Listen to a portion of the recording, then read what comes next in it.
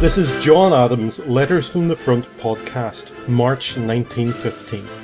This podcast looks at life in World War I through the letters of John Adams, who was 23 when he joined up in September 1914. He served with the 9th Service Battalion, Royal Irish Fusiliers, and was involved in many significant events in the Western Front, particularly Passchendaele. After the last podcast went out, my brother Roger contacted me saying, I just found another letter from February 1915. It was too late for the podcast. And that's the thing about history. We keep finding new things about what happened in the past. Although these letters are only 100 years old, which is a short time in the history of the universe, it's a significant amount of time that we lose touch with things. And we lose touch with what actually happened. Anything outside the history books. So if you want to keep up to date with all the letters that we do find, and we do keep on transposing letters, I say we, Roger and John are doing the vast majority of that, and I'm dealing more with the podcast. But you can go along to the website, and I do encourage you, because this is sort of a companion piece to the website.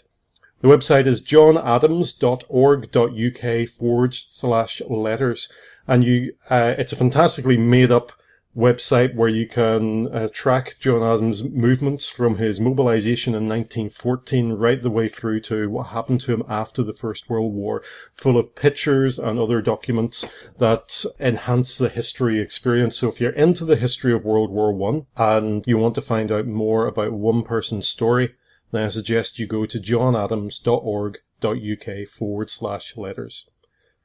Another thing that sort of struck me while I was preparing for this, there are names mentioned in some of the letters that I wasn't entirely sure who they were. And if I'm not sure, and this is my family, then how can you be sure? So in a moment or two, we'll have a short glossary of who these people are, who the people in John Adams' life in 1915 were. And especially Jeannie, who we have a letter read from her to her mother, and where she was at this particular time, and who else was in the family, where they lived, just to give you a bit of a background. And we'll try and add this in every time we have somebody mentioned in the letters. Add something else in that will give you a bit of a history to who John Adams was and who these people were talking about. As you will hear from the letters, there was another recruitment march in Monaghan this time, but also John Adams is looking forward to Easter and being a countryman, seeing the changes in the countryside around him, farming seasons that he knows so well. These are John Adams' words, read by his grandchildren and narrated by his great-grandchildren.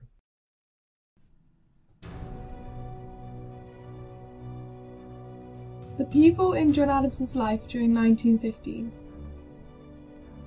His father, also called John Adams, died in 1912.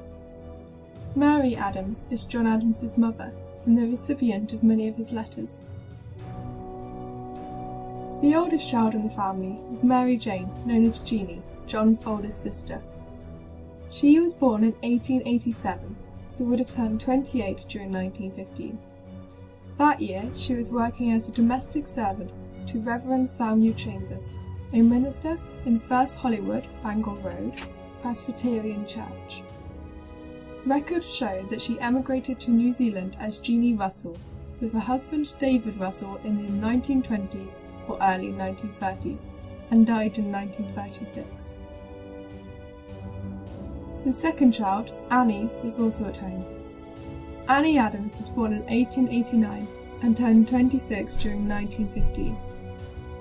We don't know much about her life, but she seemed to have lived at Lycidian, the family home, until her death in 1966.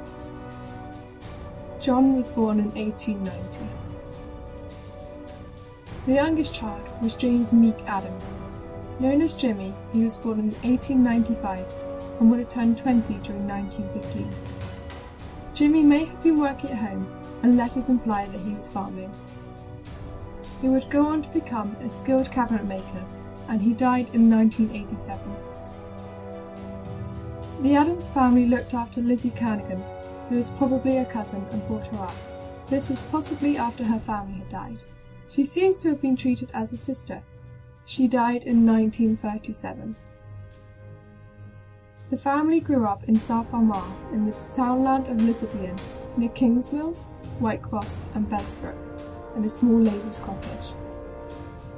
Jimmy lived there until his death in 1987.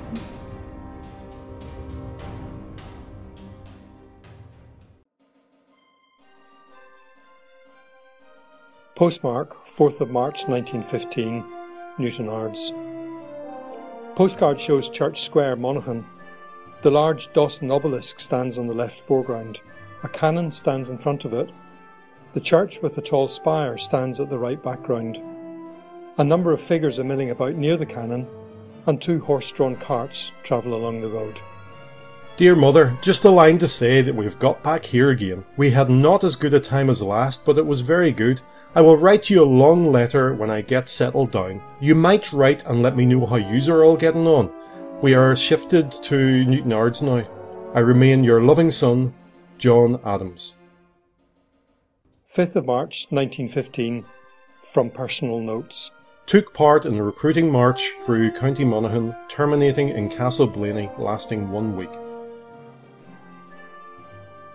D Company, 9th Battalion Royal Irish Fusiliers, Newtonards, Sunday 7th of March 1915. Dear Mother, just a line hoping it finds you in good health, as this leaves me the same at present.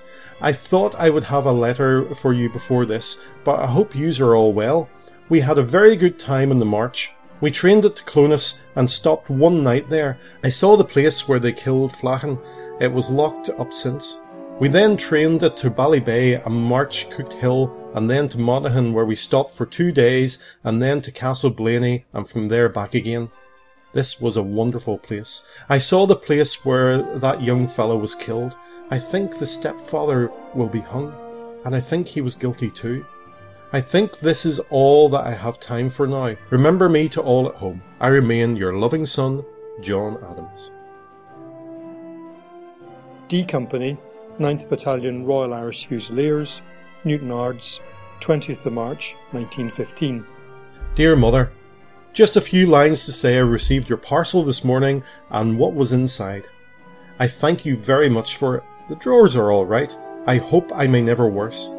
The weather is greatly changed the last day. It is simply lovely now, like the summertime. It does not be long in changing. I suppose the people are busy at their crops now. They have nearly all in about here now. It is a very early country about here. The ground is very sandy. Tell Jimmy that I will write to him later and tell him all the news, but I have not time now. He might write to me sometime and tell me how he's getting on. Does ever he be at the manse working now? I suppose he will put in the garden for Mr. Jury this year. There's many a change since last year this time, but I hope they are all for the best. I hope the weather is keeping like this for us going home. We don't often get good weather for going home. I think this is all for now. I thank you again for the present. I remain your loving son, John Adams. Postmark, Holywood, County Down, 25th of March 1915. Postcard showing Kenworthy's Hydropathic Establishment, Southport, a grand house. Dear Mother, I hope you are better. We are all as usual for so far. Isn't it lovely weather? I could just love to go home for Easter.